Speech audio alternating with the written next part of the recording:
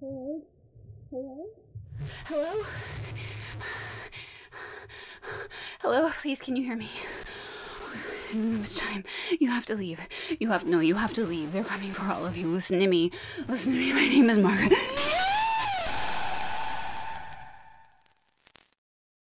Hello. I didn't realize you were waiting. Have you been waiting long? You seem upset. Did you see something that bothered you? No? Good. Then why don't we take hands and walk together through a darkened ballroom in the moonlight? The ballroom is almost perfectly preserved, though the walls do lean, blackened by fire. What sort of people danced over this floor? And did they dance by choice or by force? Someday, friend, you'll know.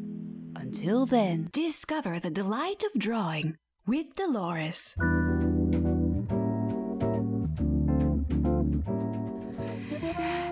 Greetings, listeners.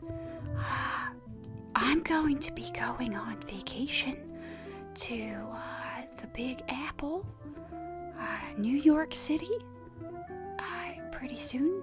And so today, we're going to draw one of my favorite buildings, probably in the whole world, outside of the Hobby Lobby on Route 44. And that is the Empire State Building, where I hope to meet my personal Tom Hanks, though I understand that it's very windy at the top of the Empire State Building. So, take a piece of paper and a pencil, and let's grab our artist passports, okay? Alright, do you have your paper and your pencil? Okay, in the middle of your paper, nice and big, I want you to draw a vertical rectangle, okay? This should be long and thick, okay? Lots of girth to that. That's the easy part. That's the main part of the building. Now that you've drawn that, on the top of your rectangle, I want you to draw another one, but this one will be a horizontal rectangle, and it will be very short, almost like a little hat on top of the building. And this is the first level of the roof there. And you know what? Let's draw another one on top of that, like the hat is wearing a hat. Okay, another horizontal rectangle, very short. This will be the observation deck. And then in the middle of that, nice and tall, I want you to draw a vertical line. Just one line there, right in the middle of that hat. Now, let's go down to the bottom of the main rectangle, and let's draw another horizontal rectangle there, sort of like that first short one that you did a minute ago. This will be the ground floor, okay, just a little narrower than the main building. And coming down from the center of that, draw a very, very short vertical line right in the center. This will be the walkway into the Empire State Building. And you know what this needs? It needs a sidewalk. So at the bottom of your short walkway line, I want you to draw another short horizontal rectangle. Not too tall. Maybe a little narrower than the ground floor or the foundation of the building. Okay, oh, that's nice. That's a nice solid sidewalk. Let's add some accents to this, okay? Let's say 2/3 of the way up from your main building. Just draw a horizontal line all the way across, okay? This is where the sun is starting to set or rise, depending on your level of optimism, and shine onto the building.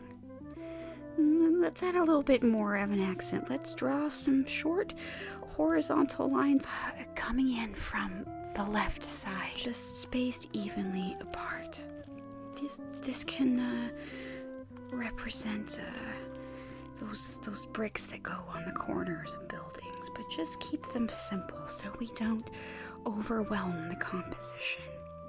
Okay? You know, one last thing that I think would make this perfect. You know those little sort of upside down teardrop shapes that you see on the map at the mall that says "You are here"? Why don't you draw one of those coming from the tip of the vertical line on the top of the building, that line that's our antenna.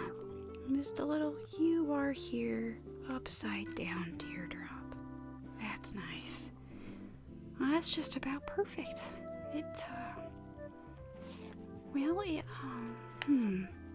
It does look a little medical.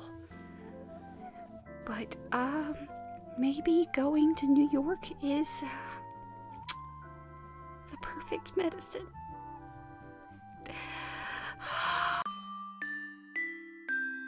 Story time, everyone. Story time.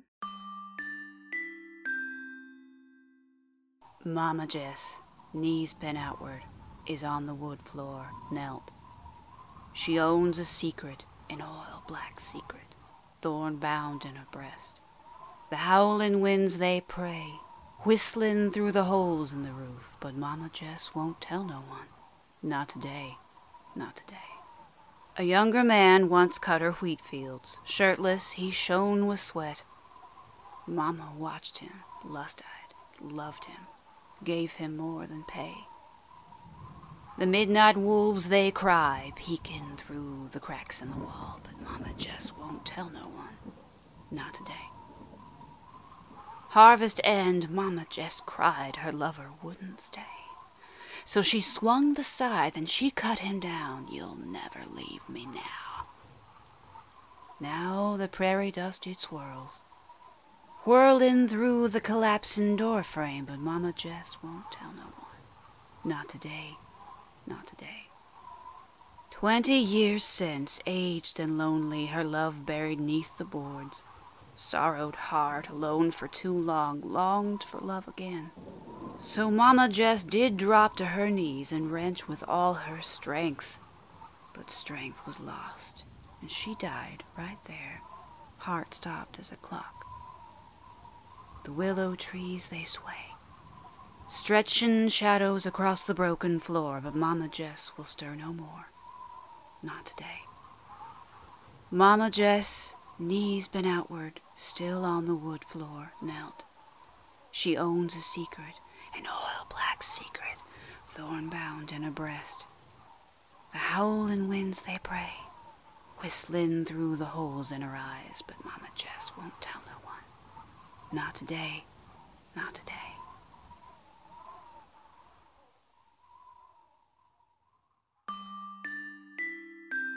Oh my, that certainly was a disturbing tale. You're telling me. I've had it bad for a guy before, but sheesh. No, silly, I'm talking about the state of her home. It wouldn't be in such disrepair if she had a little help from Dandifine. Dandifine? How would that help? Why, everyone knows that Dandifine is the ultimate all-purpose fix-all solution.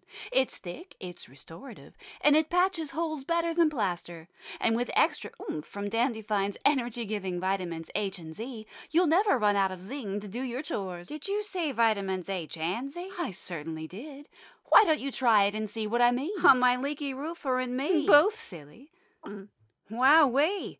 I don't know if I did it right, but I certainly feel like all my holes are plugged. That's genius. That's Dandifine. Let's listen in on our inside voices.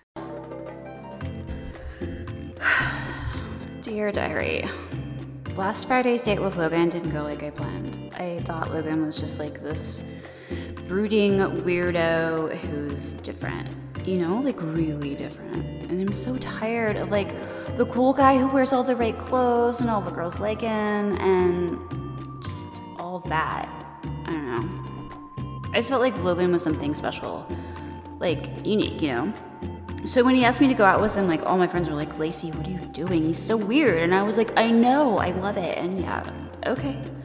I had misgivings, but ultimately I feel like you just have to grab life by the horns. And that's what I was doing with Logan, except it turns out he's just like a slave to a vampire who's apparently been living in the basement of the Eastgate Mall. Like, this guy sleeps by day in a locker under the corn dog place, which is disgusting. And Logan just like does this creep's bidding. Like, it's totally stupid. It's just, I don't know. And I said that to him, right? I was like, Logan, why are you doing this blood-sucking weirdo's evil will? And he's just like, oh, I'm sorry, I don't have a choice. He, like, promised me eternal life or whatever, and now, like, he's my master. So then, like, as we're talking, Logan, like, tells me to follow him to this old crumbling mansion, and I'm like, oh, wow, yeah, so we're doing this? Like, you're gonna just bring me to your master who lives under the mall? Like, whatever. And he just goes, no, it's not like that. He just sleeps there because it's convenient for both of us, but this is totally his house. And like out of nowhere, all these bats, like big black bats, come swooping down from this bell tower thing, and they swoop down and swarm all around me, and I can't see like anything.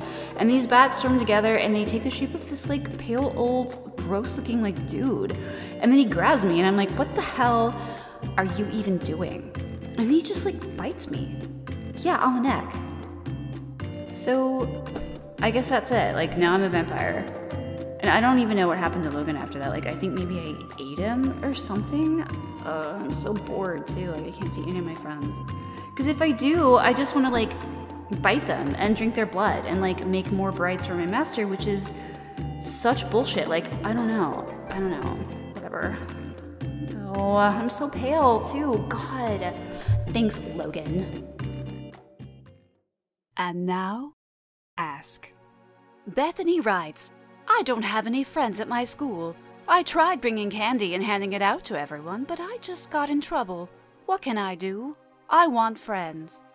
Bethany, Bethany, Bethany. It's a good thing I'm here for you because it sounds like nobody else is.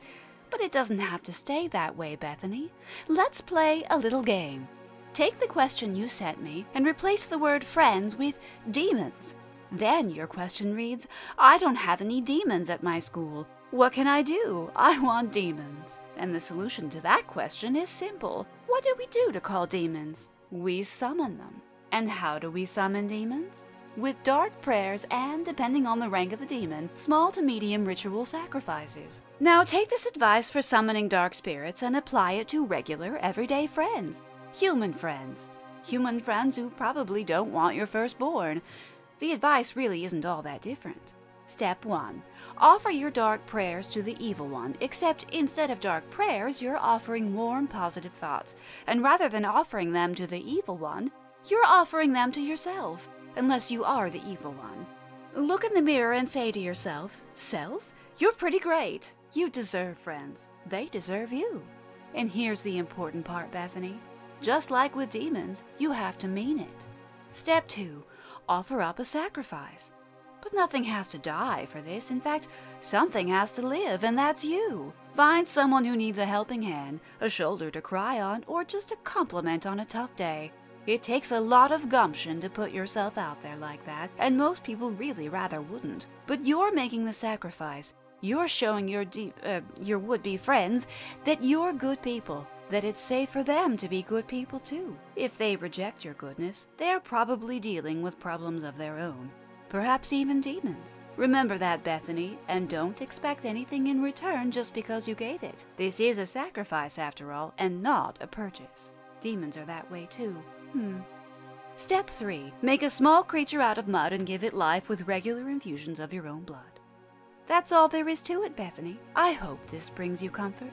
If any other listeners toss and turn at night over answers not yet learned, you may send your questions by scratching them into the surface of your own beating heart or by sending a letter to ask@goodnightdearmargaret.com.